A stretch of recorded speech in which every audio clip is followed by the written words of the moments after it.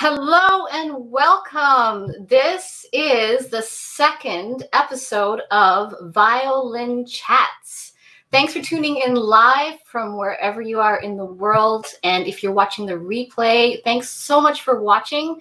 My name is Lynn, and for those of you who don't know who I am, I play as assistant concertmaster in the National Ballet of Canada Orchestra in Toronto. And I was also visiting assistant professor at Memorial University of Newfoundland. My name is... Oh, I got an echo back here. Excuse me.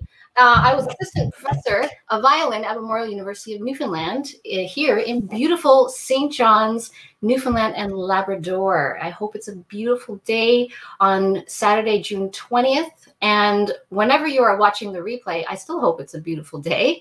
This is really exciting because last Monday, I had my first guest, Nathan Cole, and Nathan was a great interviewee. He had a great number of stories to share. I hope you catch it on Facebook and YouTube. You can still watch the replay.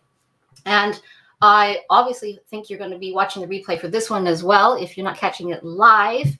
And don't forget that I have another violin chat coming up on Monday, June 22nd.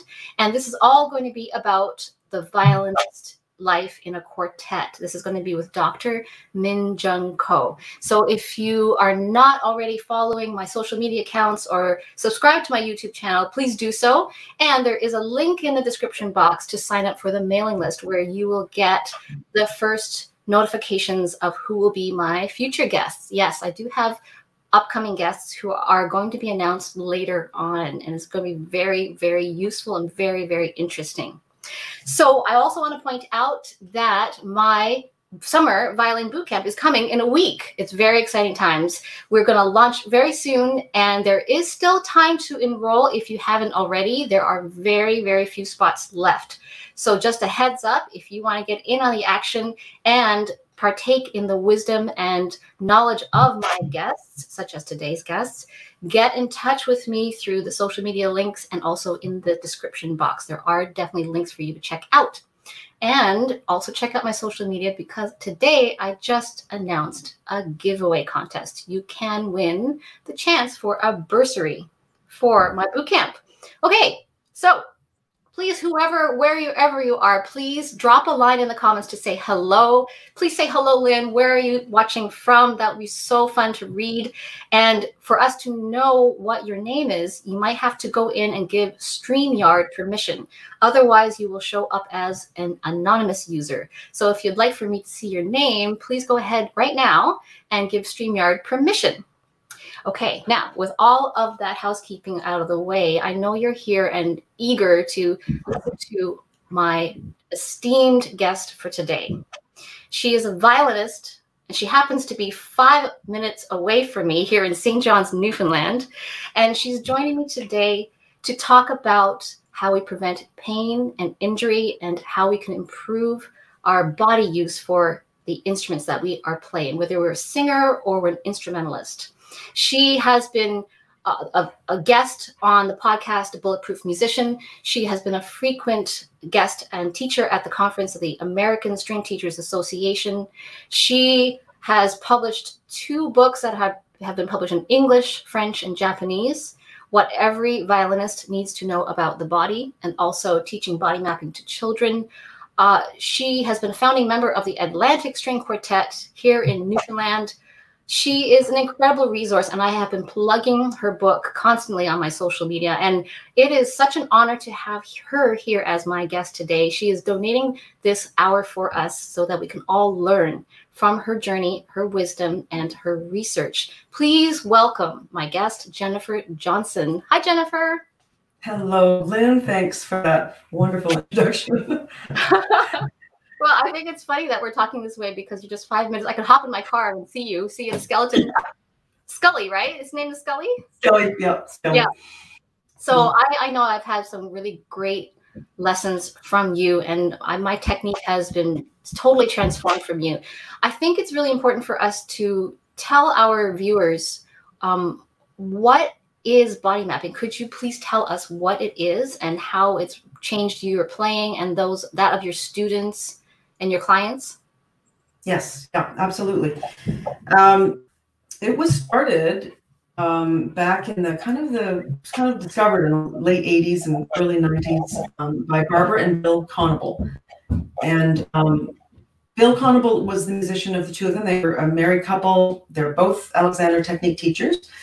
Barbara was the one who really took it and ran with it. Through the 90s, she wrote several books. The first one, which I recommend to everybody, is called How to Learn the Alexander Technique. But the how of it is actually by remapping. So that was kind of the beginning of her writing about body mapping.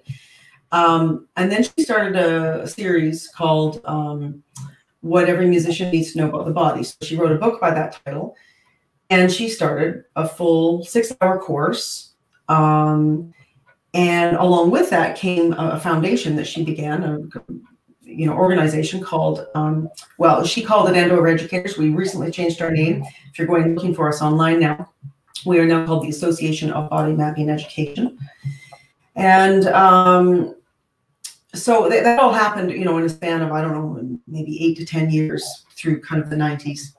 The reason it all came about was because she and Bill, he was teaching, of course, cello and chamber music where they were at that time in Columbus, Ohio, but they were also both teaching Alexander Technique.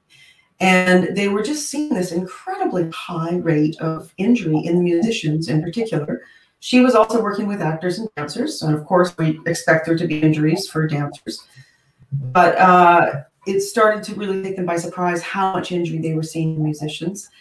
And the penny really dropped for them both the day Bill was coaching some chamber music at his school.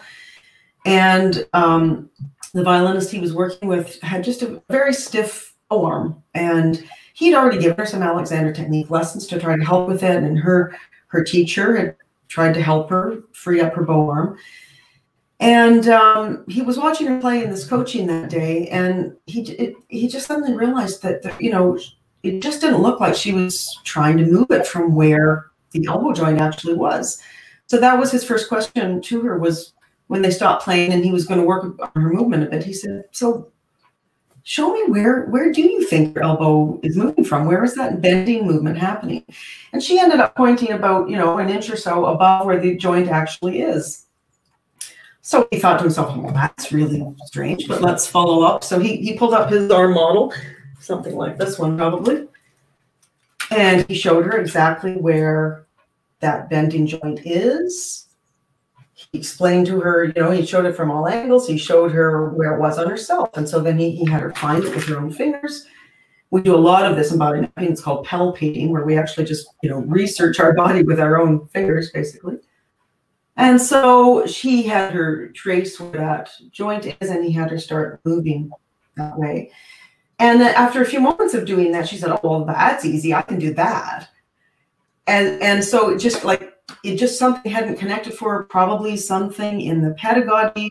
A teacher at some point had said something to her that it just went a little bit wrong. And her brain started firing in a way to make her believe that the joint, subconsciously we're talking here, but that she felt like the movement was supposed to come from somewhere else. And as soon as we start moving in ways like that, Barbara used to call that a fantasy joint.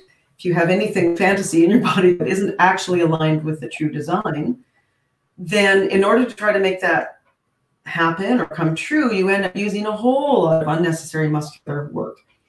And that's what we, traditionally call tension, or, and that's where injury comes from after years and years of playing with unnecessary tension. We're putting strains in our body. We're kind of getting a tug of war going on sometimes between different muscle groups. So he came home and they explored that, and she realized that there was this whole realm of information that we could uncover for musicians, and that was the beginning of it. And she has since retired, but there are 5 of us now who are doing the training for our association in English, and we have 1 person training in Japan. So, the organization is growing and growing, and we are just trying to help people really understand how to remap. We call it remapping. If, we give somebody a new piece of information, they go, "Oh, that's not how I thought my body worked in that spot." And They would give them some movement explorations, or you know, just show them how to apply it at their instrument. They hear a different sound come out all of a sudden, because, which always surprises them. They think, well, you know, how can just changing where I'm moving, you know, from my elbow, but it always does, because it means there's less restriction, and so our movement is freer and faster, and there's more momentum. So, you know, that's just a bit of the background of how it came about and who the founders were and where we are now. It was many more books have been written since her original books. I was one of the last people to train with her, and that was in 2005. And it was about that point she said, would you be interested in writing a book for violinists? So that's how I got into that, and that took 4 or 5 years to get all that down on paper. But there's a whole series of books now in what we call the WEM series, so the What Every Musician series. And mine is WEB, What Every Violinist. Yeah, I love the book. I only have cracked the surface because it's such an amazing read. It's a very dense read, but I love all of the diagrams, all the photos, all the illustrations. I think, was it yesterday or 2 days ago, I posted on my Instagram that, and I had shown you the ligaments of the hand. It was so incredibly helpful. Now I use that image, the image that you had written in the book about the surgical glove, a rubber surgical glove, and you just feel this expansion, this elastic expansion. And I feel like with that mental image, now I realize, I think before I was using muscle to expand my hand, but if I just simply allow my hand to expand in the surgical glove and go back, for some reason that prompts me to use less muscular tension. And I think that's just revelatory for me, because I personally think that tension has created problems in my playing. And I was injured as well. I don't know if I had actually mentioned that to you, but I was injured in the past. So I think this is really, really, really important. And I'm dying to hear, actually, I know you have a story to share about SPICCATO and your journey with SPICCATO, right? Yep. Yeah, I can definitely share that with you. I'll just throw out before I go there how not alone you are, and me. I mean, I'm also here because of an injury that almost ended my career. I took a sabbatical in 2000, and let's see, when was that? 4. So right before I met Barbara, and I went to study the Alexander Technique in London, France, with music Alexander Technique teachers. And it really wasn't, I mean, it was fantastic. But then it kind of culminated when I met Barbara and started working with this information, because there wasn't an Alexander teacher who lived here in St. John's, Newfoundland. At that time, I really needed this information to make me independent, so that I could go looking at the anatomy and really remap myself and find these new movement patterns. That was really important for me, because I did not have a teacher living where I, was moving back to. But what I started to say was, I mean, a lot of recent research is showing between 80 and like 90% of all professional musicians are having some kind of pain or injury that they're dealing with, or have had in the past. Yeah. It's just unbelievable what the number, and and it's been taboo for so long to talk about it. I agree. People are afraid of losing work. Yeah. So we're really trying to break that down and just make it absolutely mainstream. We've got to protect ourselves. We've got to protect our students. We've got to prevent it, and address it when it's already there. I totally agree.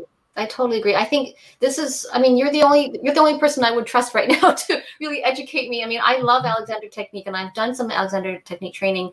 However, I find body mapping, for me, I need the visuals. I need the description of the bones and the ligaments and the muscles. I find that has unlocked so much more for me. In fact, would you be able to tell us the distinction between Alexander Technique, which I think is a bit more popular and more established, and body mapping? Yes, absolutely. And that's a great question. Particularly because it kind of grew out of, the minds of 2 Alexander Technique teachers. They were always very practical. They always did approach Alexander Technique in a very practical way. And there are so many approaches. I mean, every personality that teaches it has a different way of, expressing it. Mm-hmm. And we have Alexander to thank for, really so much of the information that we use in body mapping is informed from his work. So it's just that she really felt that people needed independence. And she noticed, and I noticed when I was on my AT sabbatical, how much, like, it felt great after you'd had your lesson. It felt great while you were on the Alexander Technique table. And some of the teachers, you know, would give you just fantastic information too, but you'd go back to the practice room with your instrument and go, I still don't know how to get there. So Alexander relied a lot on, he called them like cues or orders, verbal orders that you give yourself, like let the neck be free, right. For the head to go forward and up, for the spine to lengthen and widen. And, you know, that is still at the root of you know, much of what we're teaching in body mapping. All that stuff is wonderful and true. I think Barbara just found a way in that was very practical and, as you said, very visual. Mm-hmm. And because of that visual element, allowed people to become independent and not reliant on spending, you know, a decade in Alexander Technique lessons before they could really figure out how to make it happen on their instrument, right. For them, find that freedom. So we use, you know, I've already demonstrated a little bit, but we use a lot of bony models, and AT teachers do as well. I know a lot of people who are using that now in their Alexander teaching. But we, you know, we have a lot of images. Like, we will have a whole image bank that our organization has created just to teach with. So when I go and teach somewhere, it's generally, and probably later in our chat today, I'll show you some of these slides, but we use a lot of visual slides, a lot of anatomical images. And then the next step is always to ask a lot of questions. So instead of telling them, you know, what we see all the time, sometimes we have to give that feedback, but a lot of times we want to say, you know, where is it you think that movement is coming from? And that helps the student uncover their own misconception about their body. And that goes a long way to getting them motivated to work more, because they realize, oh my gosh, if I didn't know where my elbow was, then, you know, what else don't I know? Mm-hmm. And they get kind of excited about learning more. Otherwise, it just seems like an anatomy lesson, and we don't want that. I find anatomy boring if it isn't connected to how it's going to make me feel better or make me sound better. You know, I've never had a particular interest in, and yet I'm fascinated with this because it makes such a difference for people in how they feel in their body. So, for instance, the other day I had another interesting elbow mismapping. I had a violinist I've been working with, and he mentioned that in his bow arm that the muscle that he sees on the top of his forearm had always bothered him a little bit. It didn't feel that bad, but he noticed it really bulking up and getting way bigger than he'd noticed on other people. And was asking about it, like, you know, what's causing that? So I watched him play for a few minutes, and it was so clear. Like, the first question that popped into my head was, oh my gosh, I got to ask him where he thinks that bending movement is coming from. And sure enough, as soon as I asked him, he was pointing to up here. And I said, well, it is the elbow joint, but that is, you know, you've got two forearm bones in your forearm. The one on this side is not the one that's going to make that bending movement happen for you. It's the one that's going to take your hand from palm up to palm down. Right. And the real bending joint is way down here underneath. And so that was a real switch for him to have to actually flip that around to the other side. But as soon as he did, that muscle started calming down and softening. So there's another example of, I mean, we work with every joint in the body. I've used two elbow examples, but that's an example of how we use questions to uncover it. So that's one I ask a lot, is where does it seem like that movement is coming from for you? And almost always there will be something in their answer that will lead us to the fantasy that they have about the fantasy joint or the fantasy muscles. And okay. Yeah. You know what I would love to do is maybe we could, maybe you could take us through some anatomical images and maybe take us through an exercise. But first, let me scan to see if we have any specific questions from readers, and I'll take a chance to take an opportunity to say hello to everybody. Okay, who is here live? Mariam. Hi, Mariam. Oh, hi, Sydney. Meg Lamb. Hello, Meg. Hi, Valerie. Valerie's back again. Nice to see you. Let's see, Debbie. Hi, Debbie. A violist here to learn to stay away from pain and injury. Oh, thank goodness. Yes, me too. Hi, Catherine Palvast. Yes. Hi, Catherine L. from Claremont, Florida. Hi, let's see, Erica. Hi, Eric Burns. Violinist here, recovering from a chronic shoulder/arm injury. And excited to learn more about playing with less pain and tension. Yes, I think we all are. Hi, Darlene. Hi, Darlene, sweetheart. They're from Wisconsin, I believe. Let's see what else we have. Okay, Catherine, you were notified by Viola Gators online. Yes, Viola Gators. Hi. I've also been doing the viola tutti warm-ups. Last weekend was the Karen Tuttle coordination class online. Yes, so I think someone had posted about this interview in that group. Gina's here. Hi, Gina. Oh, Lisa's here too. Hi, Lisa. Hi, Neil. Greetings from California. Yes. Hi, Lydia. Okay, do we have any specific questions for Jennifer today? And actually, I'm really curious, if you have experienced an injury in your musical career, give a thumbs up or some kind of sign in the comments. Let us know, yes, I've had an injury, or thumbs up on the video. Let us know what you have experienced, if you have experienced injury. That will give us an idea of how many of us have been struggling. And right now I see there's 23 of us online live. Okay, so I have burning questions. I'm wondering, oh, we do have a question from Julia. Hi, Julia. Would love to get back to that spiccato question. You know what? I was going to ask you that question. How did you improve your spiccato when you studied? Because I know you had mentioned it in the Bulletproof Musician podcast. And I remember listening to you say, oh, we don't have the visuals, but now we do. We have you on the visuals now. That's right. Like, now I'm dying to know, because I was listening to you talking on the podcast. I thought, okay, I think I can imagine what she's talking about, wrist, about thumb. You're talking about the thumb, I believe. Yeah, thumb is essential. And it's the same kind of, it's the same mapping that will help free up vibrato on the left side. So let's see if I can successfully do a share screen with you here. Let's see if this works. I'm ready. We are going to go. Oh, hi, Jakob. Jakob is here. Oh, we got some good questions coming in after you're ready for this. Oh, good. Excellent. So let's see if everybody can see that image of a hand with the thumb. Yeah, is it there? Okay, terrific. So if I asked all of you who are watching to point to the bottom of your thumb, I'm going to wager that many of you would point here. Can you still see me, by the way, Lynn? Yes, I can. Okay, great. Just want to make sure everybody can see where I was pointing.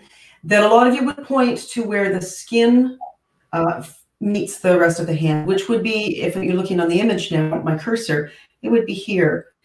But with this kind of X-ray vision, what we can see is that that is by no means the end of your thumb. The thumb actually has 3 bones in it. 1, 2, 3. And that is where the thumb actually begins. And if your spiccato isn't working, I would almost guarantee that one of the problems anyway is that there is chronic holding in the muscle between the index hand bone and the thumb hand bone because of this mismapping, because people have been feeling that somehow the thumb, I guess the thumb begins here, and so that muscle gets chronically held. And by the way, I should mention that these mismappings, they might sound ridiculous, but it's they're not conscious. It really is something that's going on subconsciously that your body just responds to, your nervous system. But we can unconsciously change it by getting the anatomical truth about your design. So what we're going to try in a second is have everybody actually find that joint on themselves way down here and move that thumb from where it joins your wrist bones. This little bone that you see my cursor on is a wrist bone. And this is a thumb bone that sits on the wrist bone. So we need to be able to find that freedom so that eventually both of our hands are so freed up in those muscles between the 2 bones that the thumb hangs at neutral and it looks something like that instead of being pulled into the side of your hand. If your hand looks like this, you know you have this mismapping. And that's an example of muscles tightening in order to make it seem like bones are meeting in a place that you believe them to, but in fact, they meet somewhere else. So I'm going to show you one more image, and then I'm going to stop sharing and just demonstrate with the bow. Okay.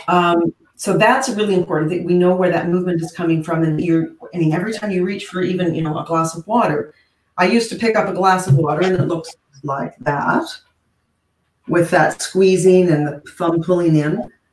And now I've really consciously made it a very wide thing. It's going to be the same thing on the left side, holding the instrument, which I think the next image will show us here with hyphens, that when that is really free down there, I often take a pen on students and I draw a big V. So I'm coming down We've done this in my lesson. That's right. We did that with you. And then up the other side of the thumb. And so finding that kind of freedom and length of released muscle on both hands is really important for facility on the left side. And, well, it's facility we're talking about over here for spiccato as well. It's freedom. So that's the first part of freeing up a tight or uneven spiccato. If you've always felt like spiccato is a little unreliable, it's going to be because there's unnecessary holding going on. And that's the first culprit that we deal with. We try to make sure that that's free because we want it to be opposable. We've all heard that we have opposable thumbs, but if you think about the root of that word, what it means is that the thumb hangs opposite to the fingertips, not beside it as if it was a fifth finger, because it isn't. It's a completely different functioning digit on the hand. So we want it to be opposite the fingers. See, there's a picture of wrist I'll show you because, of course, the wrist comes into it heavily. So a wrist is comprised of 8 little bones, roughly in 2 rows. And there's that final thumb bone we were just talking about sitting on its wrist bone. So I think that's probably all I need to show you right now by way of images. Okay. And I'll talk you through how this applies now to a bow hand. Okay. Do I need my bow? You can get your bows. You can use a pen. We want something that you're going to form a bow hand on. Okay. All right, so who's got a bow out there? Let's follow along. I'm going to use a pen for now just so that it's a little easier to maneuver in the camera. Okay. Many of us, I know not everybody listening to this, but many of us were taught that there was a corner of the thumb. This is difficult to do. I'm going to turn my camera a little bit here this way. That this corner that I'm demonstrating right now is where we're supposed to make contact with the stick. Now that's for beginners, but you'll notice already by putting my thumb there, what has happened over on the other side of the hand, that my hand is now chronically tensed. Like that is not a neutral. If I take it this way, you'll see it's tilted. That is neutral, where there's no muscular work holding. Oh, I see. So this side here, this muscle here? That's right. The whole from the pinky down into the forearm. This bone, the pinky side is called the. Rather hard, actually. That's right. It makes that muscle hard too. That's part of the muscle that's actually cranking the hand in that direction. Okay, I see. And what that reduces us to when we're doing spiccato is, if I go back to that old way where there's a slight contraction in through here, because of what I believe about my thumb. That when I try to do some fast spiccato, there's already a lot of holding and restriction going on around wrist bones. And so it has to be kind of a manufactured flop there instead of a completely free released flop. So if we all go to a neutral relationship of bones like that, and just forget about the thumb for a second and forget about a bow, and then turn the hand over and just let it flop. If we remain in kind of a more supinated place, let's call it supination. Now, I think of it as rotations of the forearm, but I know violin speaks about supination and pronation. So if we are too supinated, and you will be if you've got that mismapping of the thumb and you're tilting out a little bit, because it's very, very difficult to rotate if you're doing that, then you're kind of reduced to a movement that is more of a side-to-side wrist movement, which the bones can do a little bit. There's side-to-side movement there, but not nearly as much as there is in that direction. If we just turn it a little bit, we get a really free movement this way, and we can maintain the neutral relationship of the bones here. So let's just actually measure the difference between those 2 ways of bending at a wrist. Everybody just try that with me. So do a side to side first. Get myself centered in my camera. Okay, and now measure it by putting your other hand up and put your index finger like that. And notice that just kind of visually measure how many inches or centimeters you can go away from your index finger. If you keep your left hand completely still and just make that moving happen. And you can go just a little bit in the other direction, not very far in that direction, just a little bit. Now, turn your hand all the way. Of course, we're not going to play with that much pronation, but just for the teaching point, turn your hand all the way so that the palm is facing your camera. and take your hand that way and notice how far the wrist goes. Wow. And how far it can go in this direction as well. Oh my gosh, it's mind-blowingly farther. Yeah, it's inches and inches of more free movement that you can get with less effort. That's true. And that's partly because the wrist also has 3 joints. It is not just this crease in our skin. Our wrist bones come all the way up into the heel of the palm. Heel of the palm. These are wrist bones here. So we have a joint between the hand bones and the wrist bones. We have another joint between 2 rows of wrist bones, and then another joint between wrist bones and the forearm bones. Wow. So that when we're moving in that direction, we are afforded a huge amount of range of motion. And also, if we just now flop from there, blah, blah, completely passive shaking, there's no strain. Whereas if I try to flop it that way, you can feel things kind of bunching and crunching a bit into each other. It's hard, this is just a really easy flop. So these 2 remappings are essential that you do them together, because if you don't remap the neutral shape here, and you don't map the thumb as being capable of covering, sometimes I'll tell students that we want this entire half moon curve of the top of the thumb to be available to us to travel across that as we're bowing. So for instance, if I'm at the frog, and notice I have this neutral relationship here, so there's no extra muscular holding. That's just, if I let my hand just go flop on top of my forearm bone, that's where it's going to sit. It's not going to be tilted off to one side or the other. That's just neutral. So we start from places of neutral, which is this general alignment here.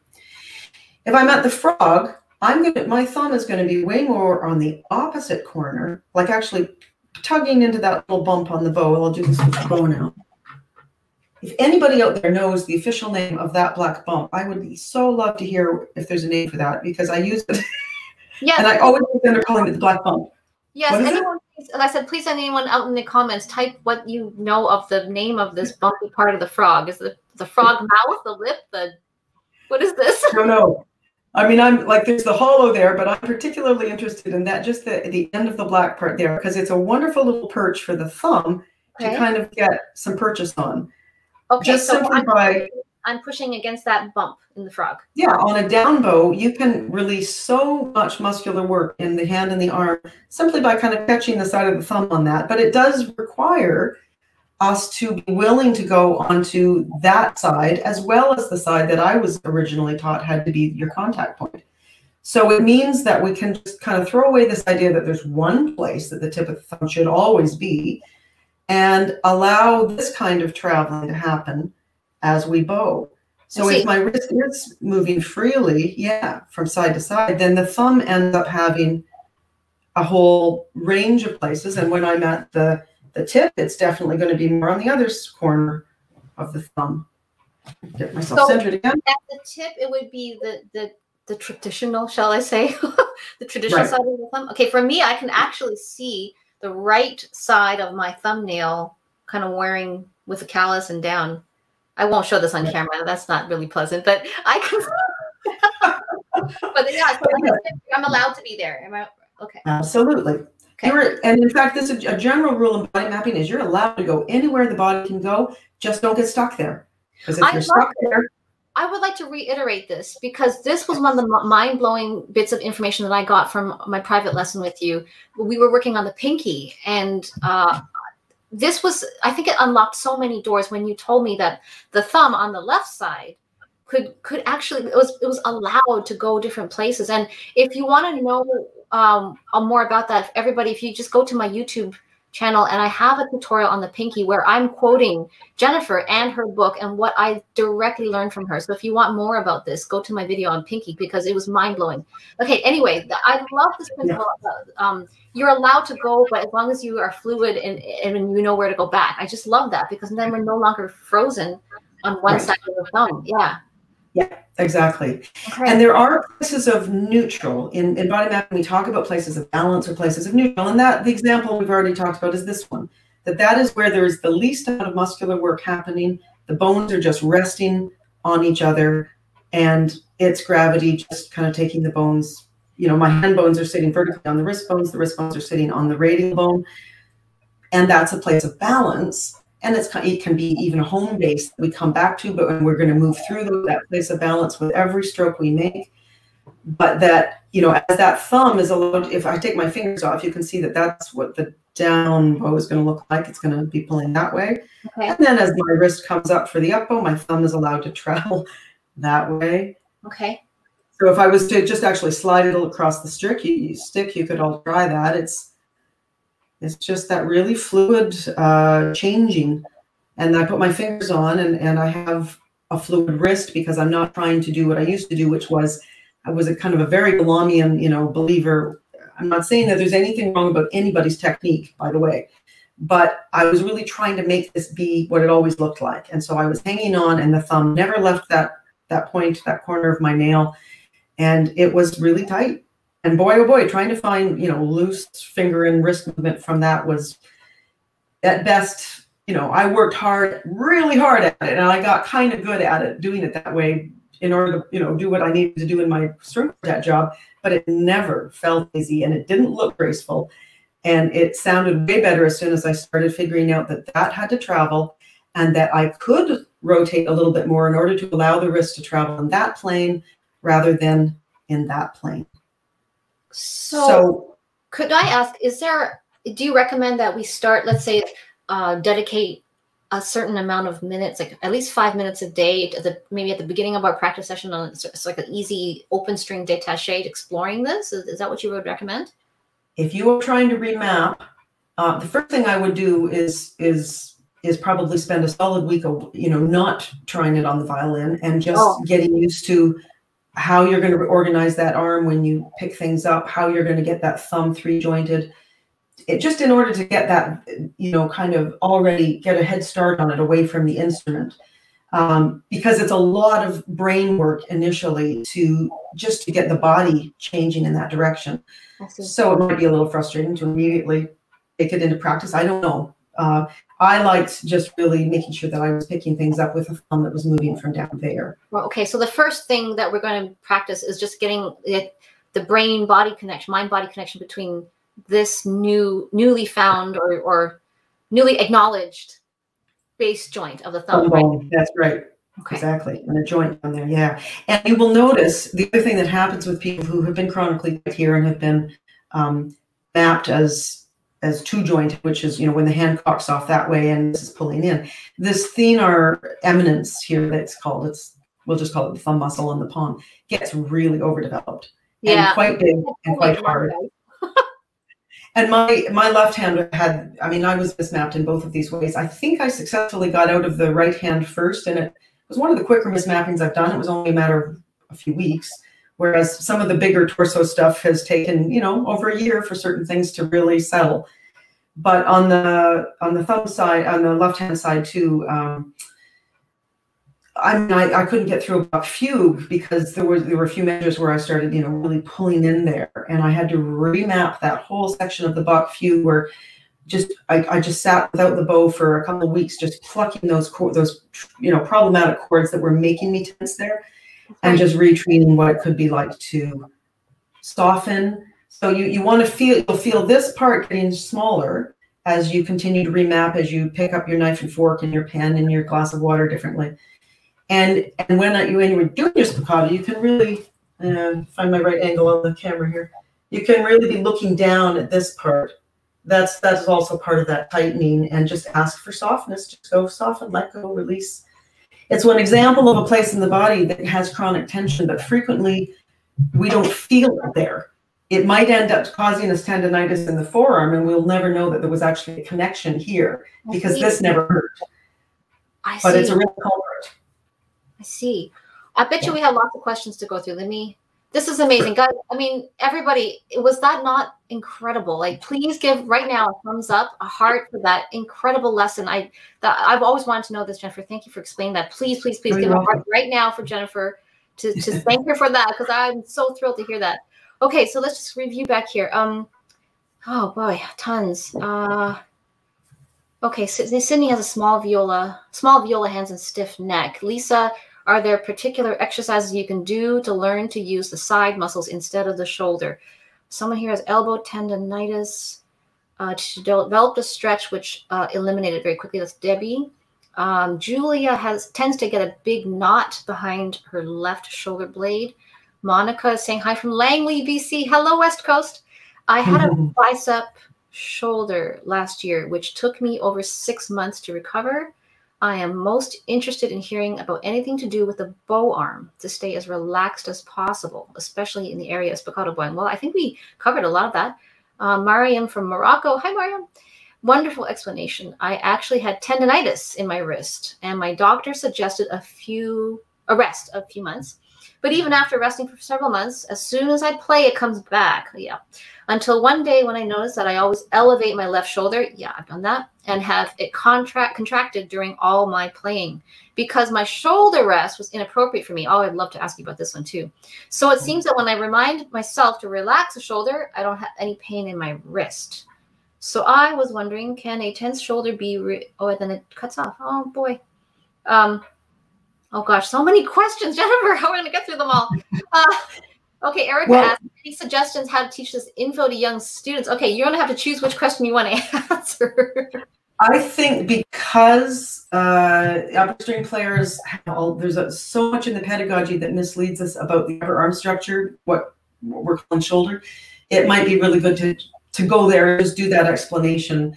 And, you know, I encourage all of you watching to, you know, get some of the reading material and because this is just a stepping off point for you. I can give you a few tips and uncover a few mismappings, but definitely go and start reading.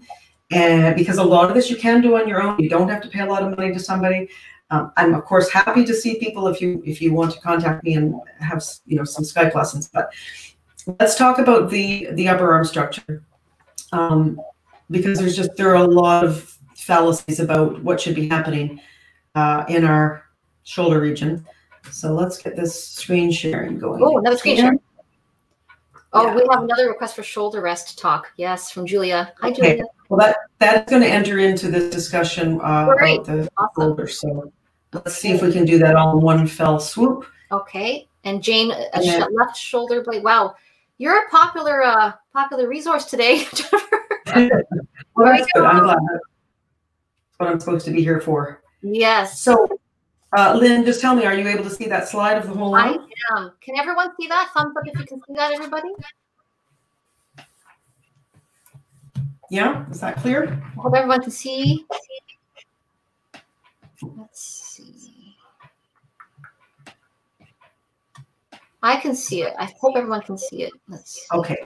Well, I'm going to hope and assume I'll use a model as well, just in case somebody isn't able to see the image.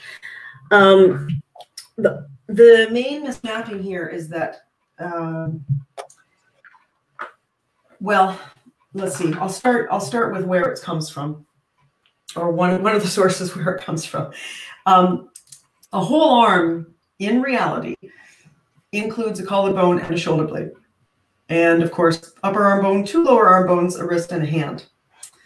But the most commonly left out part of most musicians' map, and especially upper string players, is the collarbone and the shoulder blade. And there are reasons for that. One reason is the word shoulder, because if I asked you all to point to your shoulder, I bet you we would have at least 5 different answers. Some people are going to point to the front, probably because they've had pain there. Some people are going to go up onto the shoulder muscles where you get a massage. Some people are going to go to the shoulder blade. Some people might go to the actual joint in the underarm region where it actually is. But it's not a good enough word in our teaching. Because of that, everybody has a different idea of what it is. It's not an anatomical model. It's not an anatomical unit of the body. It's a region. So when I cup a shoulder, I have my hand on 3 different bones, right? It's on the humerus, the collarbone, and the shoulder blade. And this little lady right here is responsible for a lot of our problems. My Barbie doll. So when she goes swimming, and you can see that, correct? Everybody can see that? When she swims, she looks very different than how we would look if we went swimming, hopefully. Because most of us learned early enough to do the front crawl stroke when we still had really beautiful collarbone and shoulder blade movement. Those 2 bones are a unit. and you can't move one without the other. Go ahead and try it. Try to put your fingers on your collarbone and wiggle your shoulder blade. And you'll feel that there's just no way that you could do that without the collarbone coming. If you try to keep the collarbone still but move the shoulder blade, you'll find that it's impossible. It's one unit.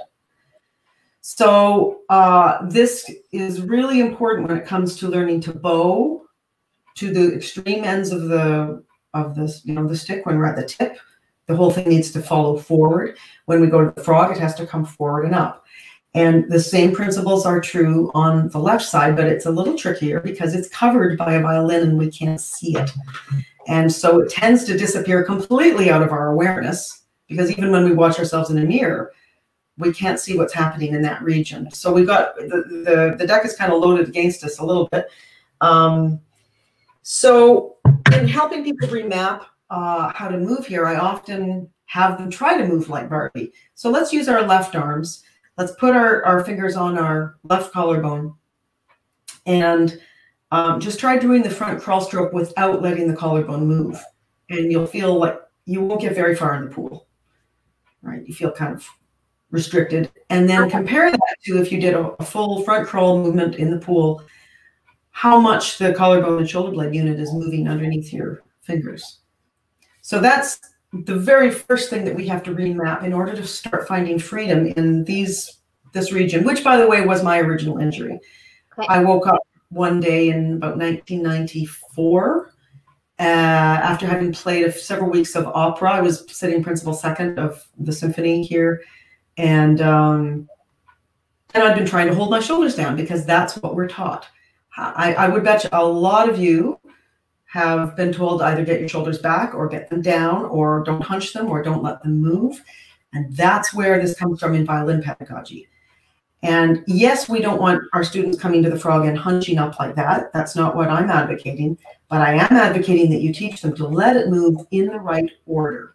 And that's what I want to tell you next, that there's a particular sequence of movement that if you watch babies moving, it's exactly how they move. And the fancy word for it is called humero, which is this bone, scapular, which is the shoulder blade, humeroscapular rhythm. And so I'll just give you a few bits more of information before we give a demonstration of that.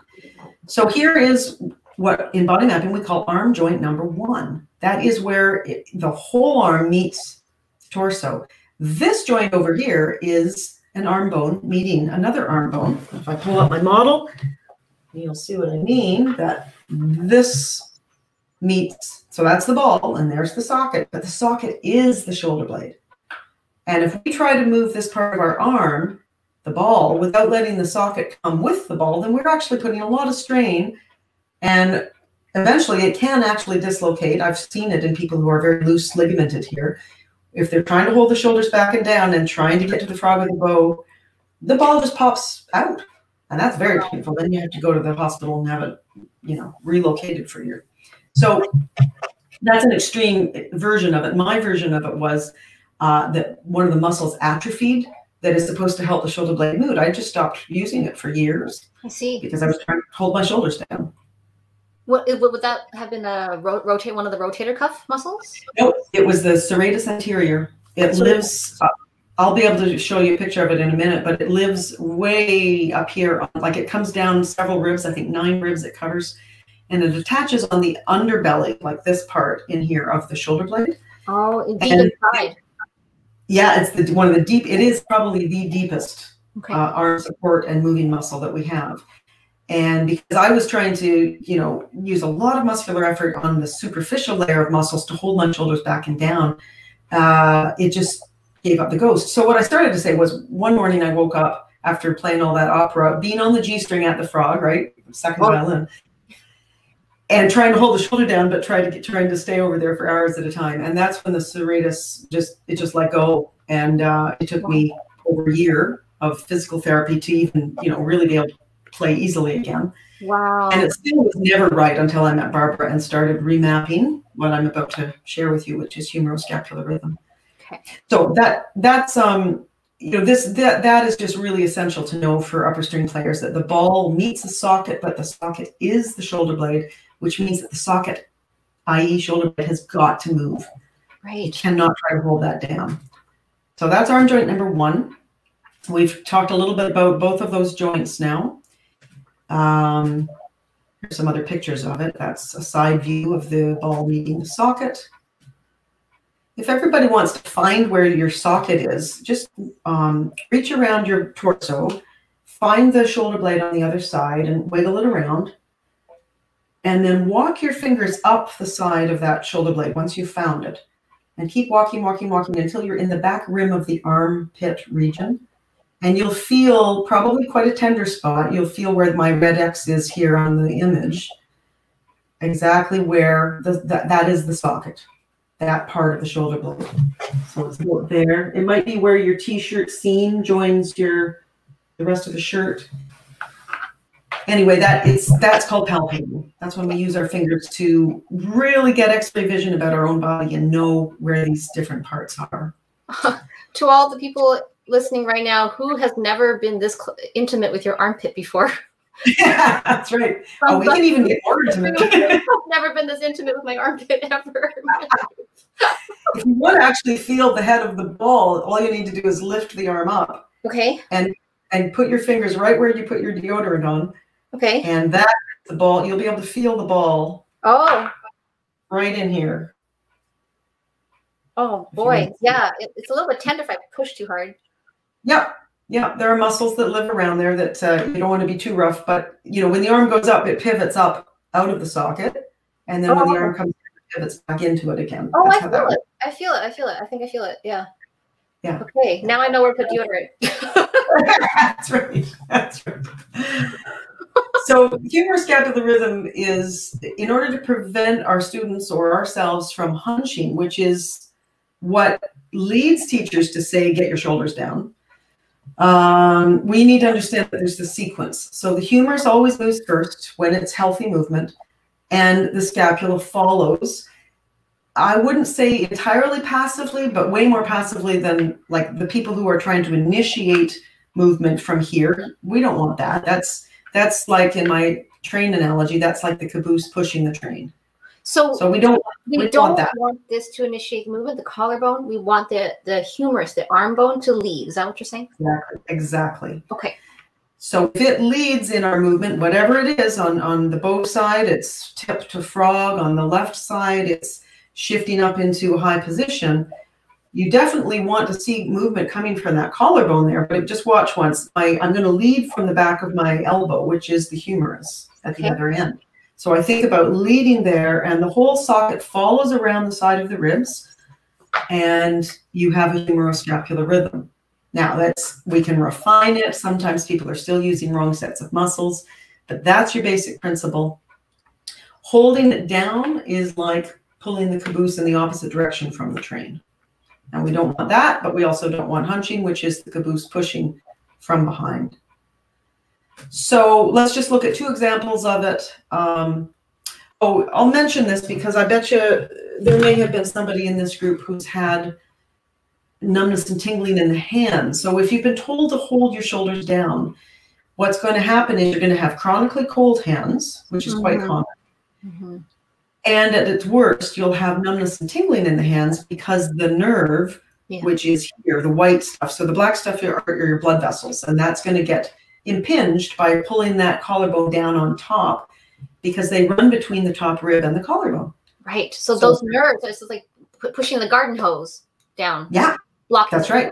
Yeah. That's exactly right. And so people end up getting pins and needles in their hands and fingers because of what's going on up here.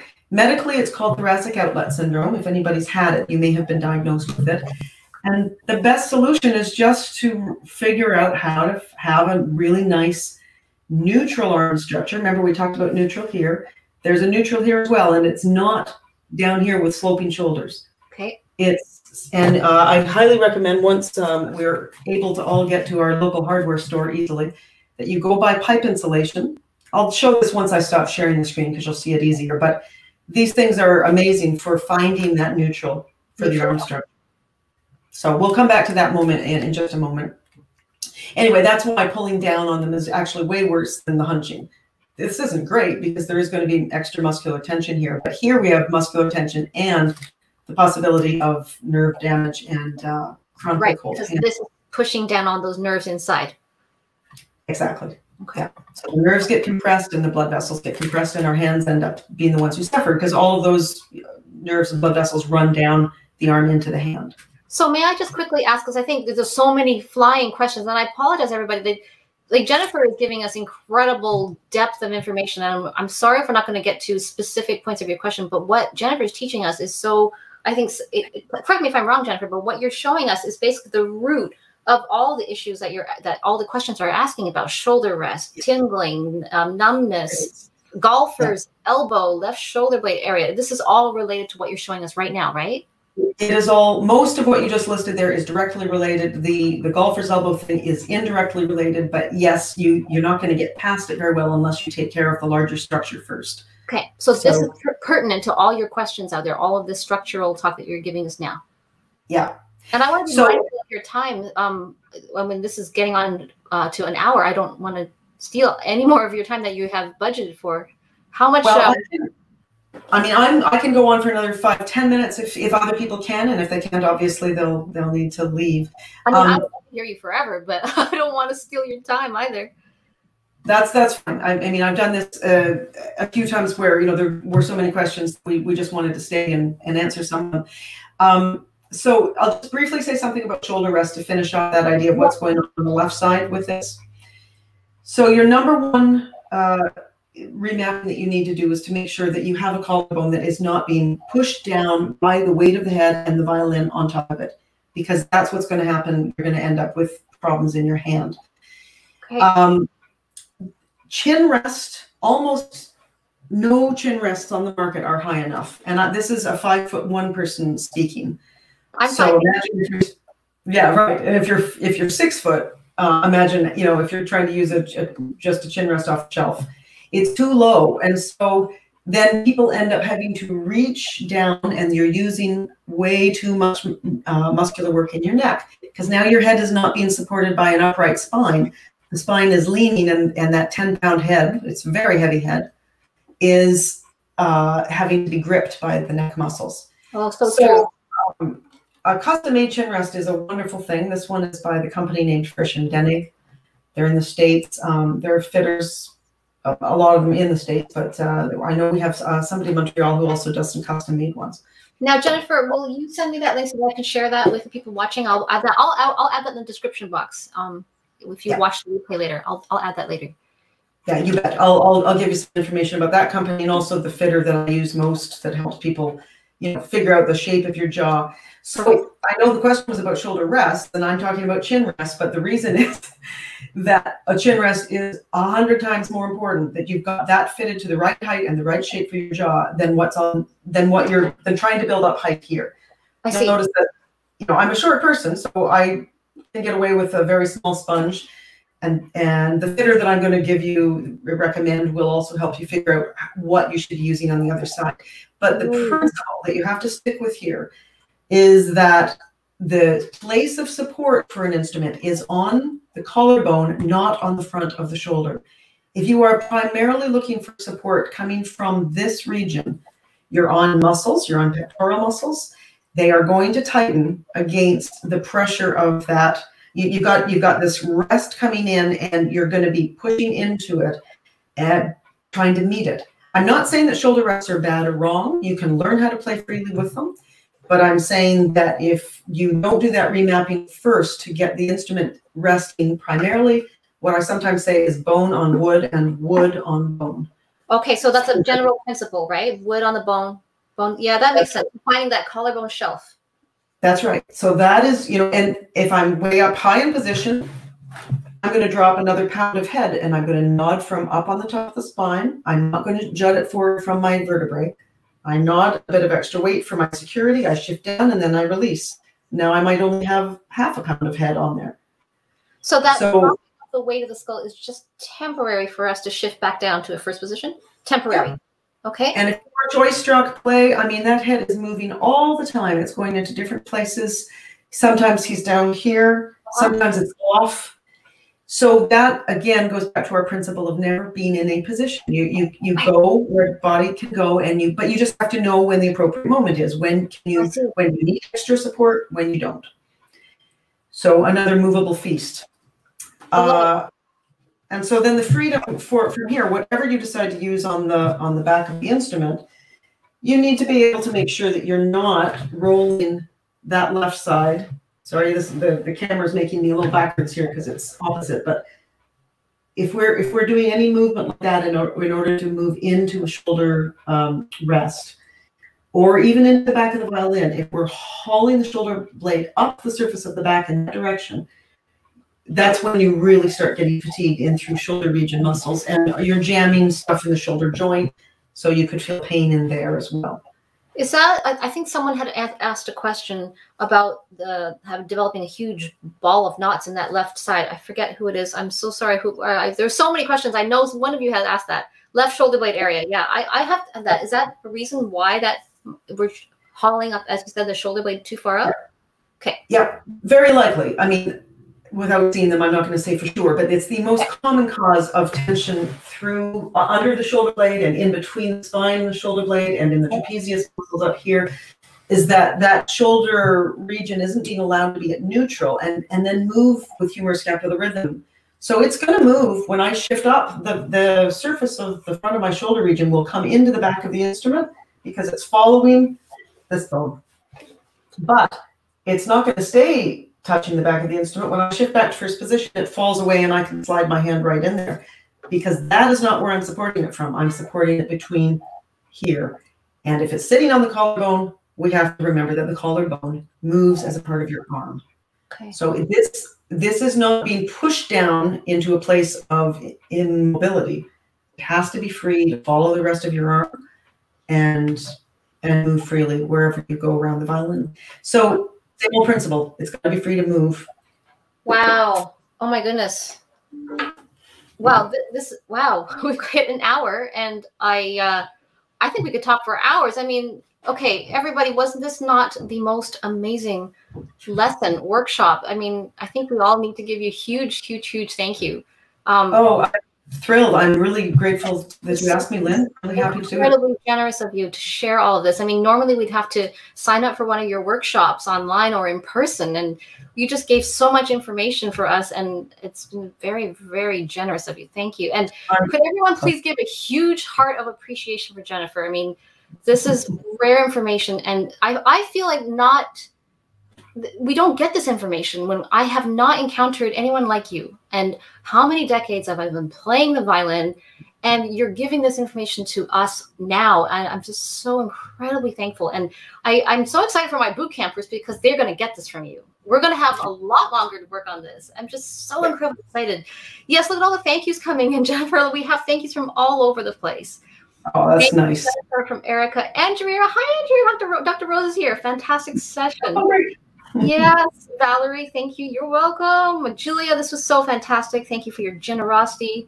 Look at all this. Oh my goodness. From Julia, Debbie, Catherine, Monica. Wow. Okay, you're just incredible, Jennifer. Like you're a rock star. I feel like you're the local Yoda.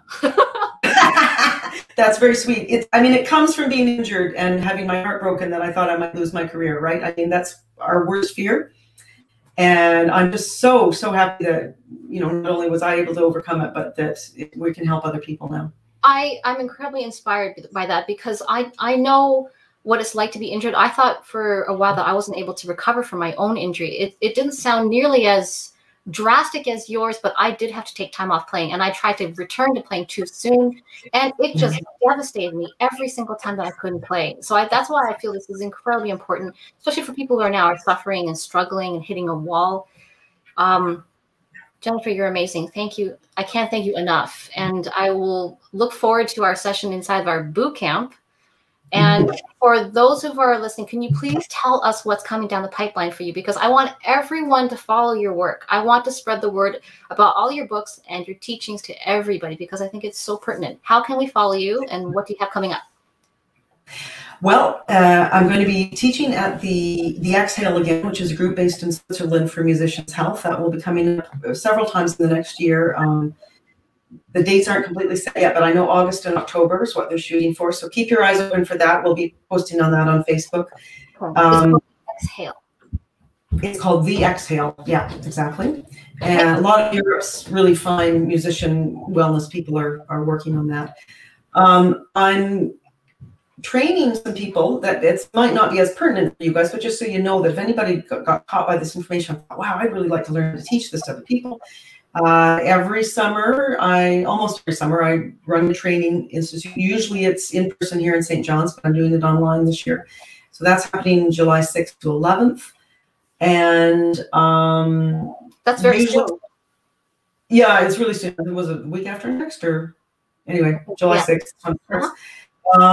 And certainly I'll give out the information. I am writing a third book, and it is entirely on the shoulder region, how it relates to the rest of the body, but all of the really fine details that we didn't have time to get into today. So hopefully that will be out. Well, I really just wrote it during COVID. Thank goodness for 2-week quarantine. Give me a chance to get it all down on paper. But anyway, hopefully within the next year or so, that'll be on the bookshelf. Oh, I'm looking forward to that. For everyone, I think everyone's noticed that I put your website on the screen so everyone can now write it down and go visit. Yeah, so keep looking for me to plug all of Jennifer's work. I'm going to be her biggest mouthpiece going forward here. And for those of you who are in my boot camp, can't wait to work with you. And Jennifer's going to be there. For those of you who are contemplating joining my boot camp, there's a link right now that you can see. You can find it in the description box. And I think we will adjourn for this beautiful Saturday. Jennifer, thank you so much. And for those of you watching the replay, please go ahead and share this video. I want everyone to benefit from this and have no one injured from going forward in the future. Absolutely. So thank you so much, Jennifer. Oh, lovely. Nice to see you all, or see you, Lynn, and hear from you all. Yes. Okay. Thank you so much, Jennifer. Okay, take care. You too. Bye.